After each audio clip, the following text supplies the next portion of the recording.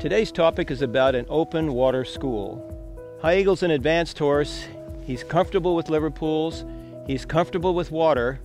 But this is how I school the water as a refresher on horses that have already jumped the water, or how I start horses over the water after we've done Liverpool introductions. Without showing the horse the water, just walk right at me, straight.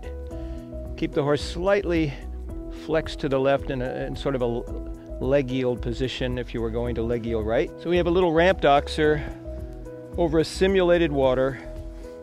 The oxer encourages the horse to stay up in the air and jump way out.